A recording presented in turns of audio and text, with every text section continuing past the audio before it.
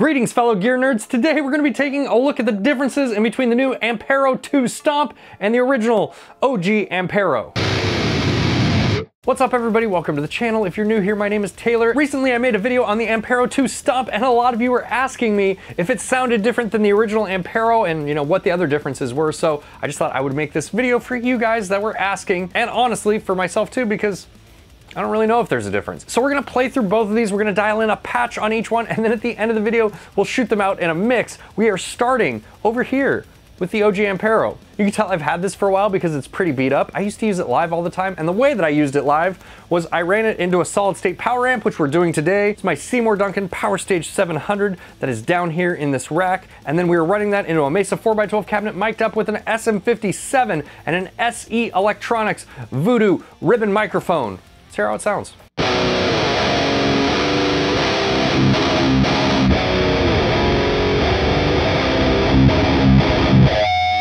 This is the last patch that I was using live. It's using a Diesel VHS, which is kind of weird. I think it's a Diesel VH4, but let's change this. I want to use an 𝗦𝗐𝗰𝗶𝗹𝗀𝗀. There it is.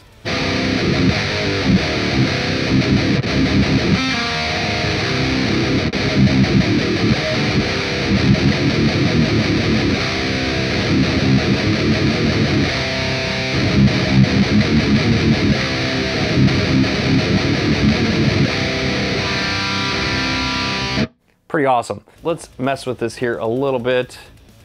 We're gonna go back. I'm gonna turn, I have a boost going on there. I'm gonna turn that off. So right now I just have the amp and the noise reduction. We're gonna go back in and edit the amplifier.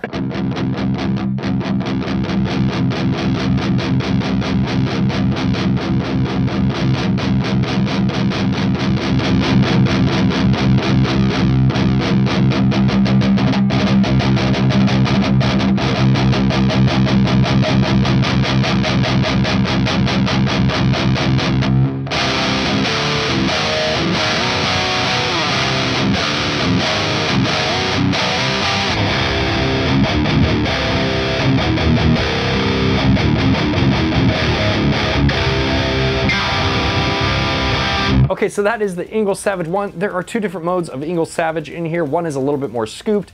I like this one. I think it sounds a little bit fuller. Now, supposedly with the Ampero 2, there are some big changes, one of which being a new DSP processor and new, more refined amp modeling algorithms from the original Ampero. Now, in my first impressions video with the Ampero 2 Stomp, I did throw in a lot of effects to test that DSP. We're not gonna focus on that today. Mostly, we're just gonna focus on the differences in the amp modeling and the guitar tones and see if there is any. One of the things that they mentioned on their website that I'm really interested in checking out and diving a little bit deeper on is their combination of black and white box modeling. And to summarize what black and white box modeling means is with the Ampero, all the controls are very linear. They don't behave like a real amplifier would, where they kind of work in conjunction with each other. For example, on a real amplifier, there's a relationship between all the controls, and there are sweet spots that will sort of change the character of maybe your mids and your highs and stuff like that. Now, I don't know because I haven't really tested it, but supposedly with the Ampero 2 Stomp, they sort of changed that and blended the two together so that way you have controls that sort of interact with each other. So we are going to hook that guy up now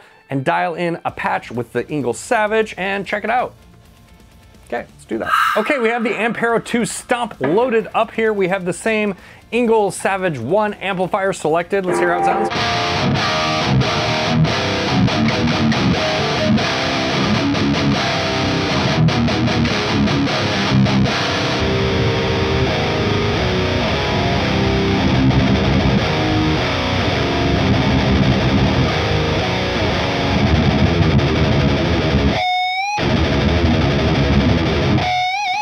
Okay, I'm gonna start dialing it in and let's see if there's any difference in the way the controls behave with each other.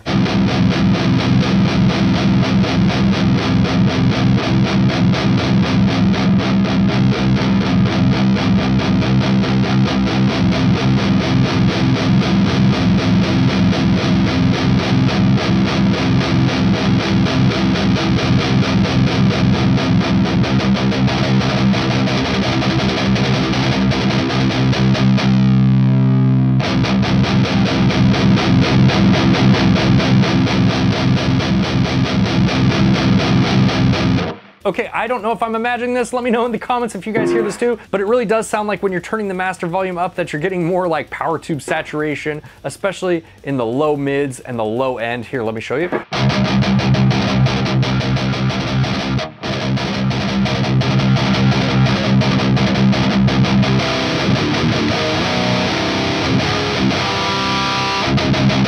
Which is very similar to how a real amp would behave, but let me know if I'm crazy. Let me know if you guys hear that in the comments as well, okay?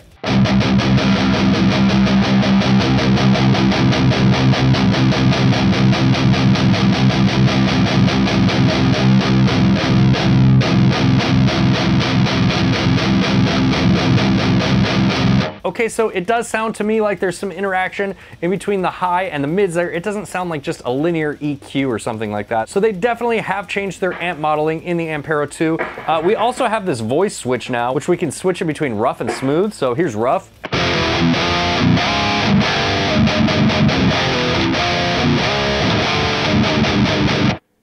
Here's smooth.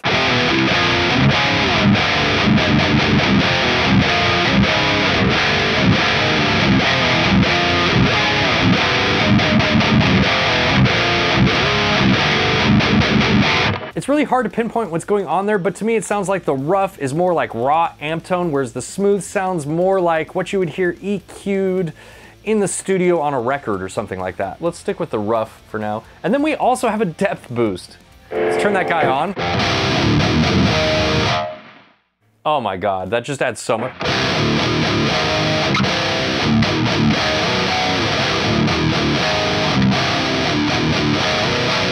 This is with the depth boost on. You might as well call it the depth boost.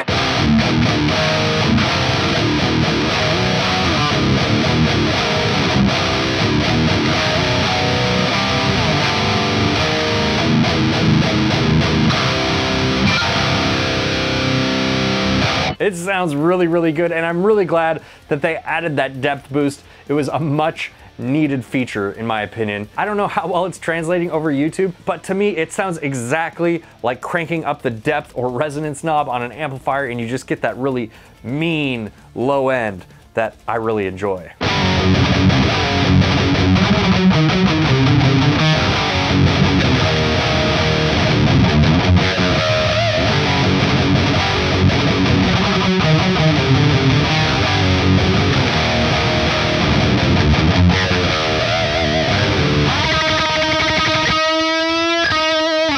Okay, now let's turn our drive pedal on, and I'm using a green drive here. Let's switch it back to the scream mood just to be consistent, and let's see how much of an effect that has on the tone.